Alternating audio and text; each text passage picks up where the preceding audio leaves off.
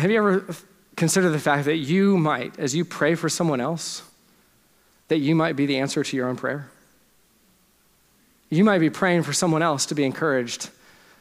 And you're like frustrated. God, why won't you encourage them? And God's going, I'm waiting for you. I'm sending you. Like, get off your tush and go encourage them.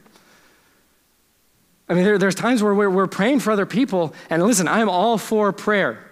And there are things that only God can do. There are healing, people who are sick, we're praying for healing. That's something only God can do. I can't heal anybody. But there are other times we're praying, man, God, I hope you provide for their needs. And he's like, yeah, guess who I'm going to provide so that you can provide?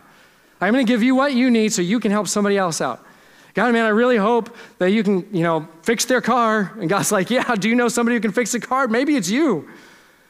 Lord, I'm praying for somebody, they're really going through a hard time. They just need somebody to sit in silence and walk alongside them as they need it. And he's like, yeah, you're the answer to that prayer. Don't wait for me, go. I'm answering your prayer, but it's you. You want to comfort somebody? You want God to comfort them? Maybe, just maybe, he's waiting for you to go and be the answer to the prayer that you're praying.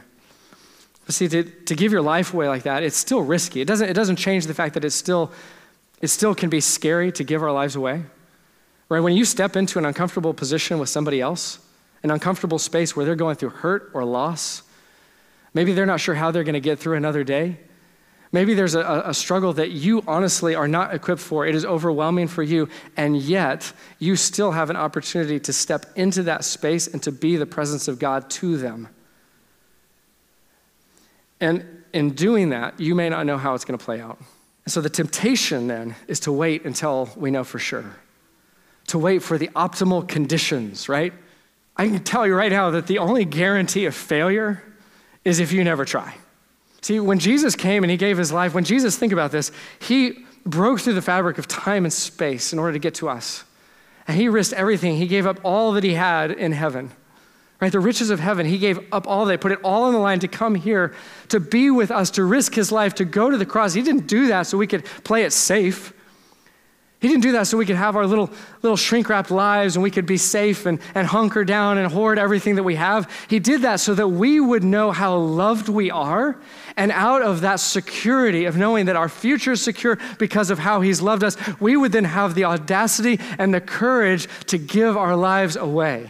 What an amazing opportunity that God has given to us to live boldly, to live with courage, to dare.